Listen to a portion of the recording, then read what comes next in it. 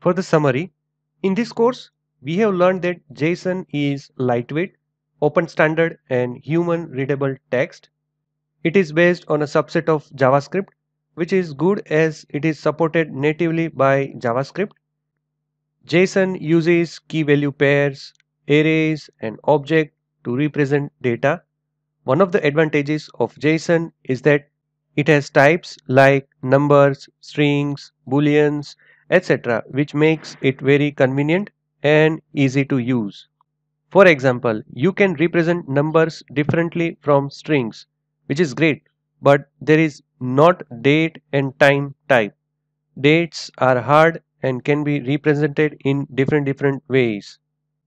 Okay, and then we have created our own JSON file and manipulate the same using Ajax.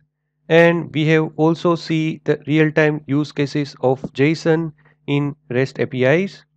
And finally, we talked about some of the common mistakes which developer may do when working with JSON and how to fix some of the gotchas in JSON.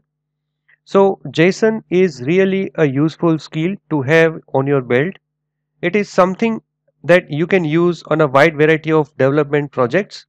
So congratulations, you are now familiar with JSON.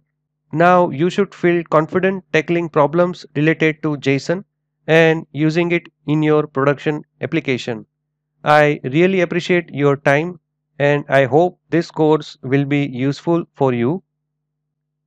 ByteScout Academy provides many other free courses which you might be interested in. Say for example, if you are interested in SQL Server, then you can go for this course, SQL Server for beginners.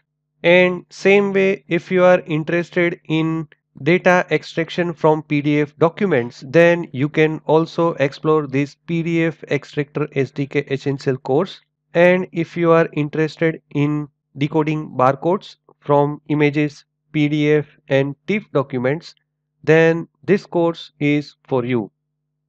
And we have also created courses on different topics and publish it on different platforms like YouTube, Udemy, Dailymotion, Vimeo and so on.